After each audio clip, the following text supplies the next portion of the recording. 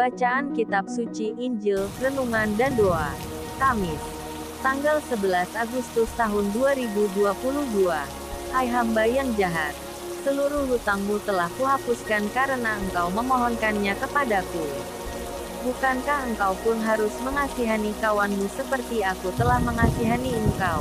Inilah Injil suci menurut Matius, bab 18 ayat 21 sampai dengan bab 19 ayat 1.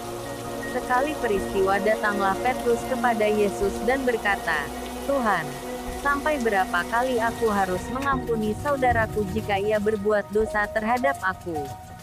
Sampai 7 kali?" Yesus berkata kepadanya, "Bukan, aku berkata kepadamu, bukan sampai 7 kali, melainkan sampai 70 kali 7 kali.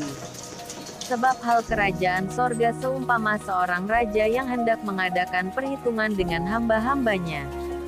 Setelah ia mulai mengadakan perhitungan itu, dihadapkanlah kepadanya seorang yang berhutang 10.000 talenta. Tetapi karena orang itu tidak mampu melunaskan hutangnya, raja itu memerintahkan supaya ia dijual beserta anak istrinya dan segala miliknya untuk membayar hutangnya. Maka sujudlah hamba itu menyembah dia. Katanya, 'Sabarlah dahulu, segala hutangku akan kulunaskan.' Lalu tergeraklah hati raja itu oleh belas kasihan akan hamba itu, sehingga ia membebaskannya dan menghapuskan hutangnya. Tetapi ketika hamba itu keluar, ia bertemu dengan seorang hamba lain yang berhutang 100 dinar kepadanya. Ia menangkap dan mencekik kawannya itu. Katanya, 'Bayar hutangmu.' Maka sujudlah kawannya itu dan memohon kepadanya, 'Sabarlah dahulu, hutangku itu akan kulunaskan.' Tetapi ia menolak dan menyerahkan kawannya itu ke dalam penjara sampai dilunaskannya hutangnya.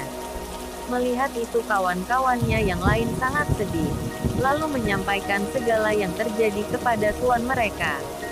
Raja itu menyuruh memanggil orang itu dan berkata kepadanya, 'Hai hamba yang jahat, seluruh hutangmu telah kuhapuskan karena engkau memohonkannya kepadaku.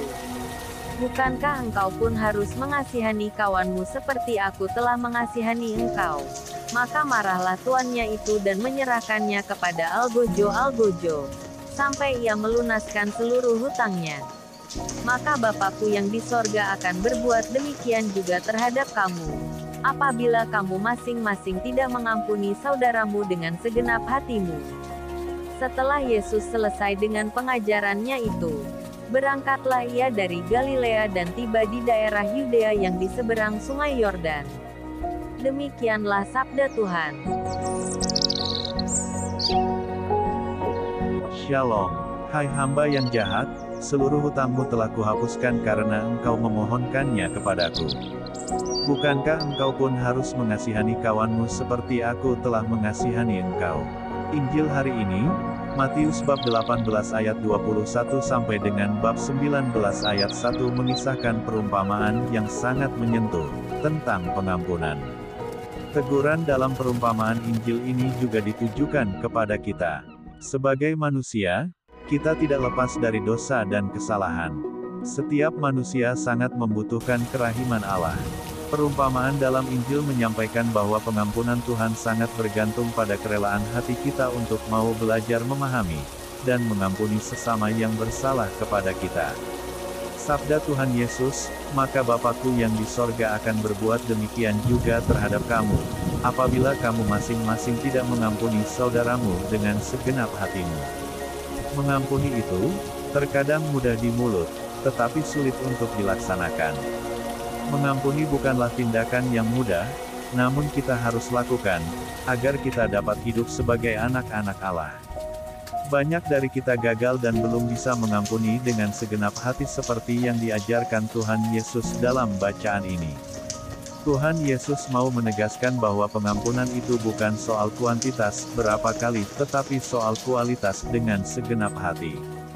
Bagaimana kita bisa mengampuni orang dengan segenap hati, kalau orang itu semakin kurang ajar, tidak menghargai dan tidak pernah berubah? Itu masalah yang sering kita hadapi.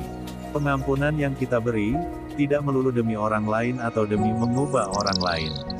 Dengan mengatakan secara tulus, "Aku mengampuni kamu," kita sebenarnya bertindak sebagai pemenang, bahwa kita menang atas ego, gengsi, kebencian, dendam, yang muncul dalam diri kita. Kebencian inilah yang merusak kebahagiaan manusia dari generasi ke generasi, dan tidak ada obat semahal apapun harganya, selain memberi ampun dan maaf. Hanya pengampunanlah yang mampu memutus rantai kebencian, dan sungguh menawarkan kebahagiaan yang nyata.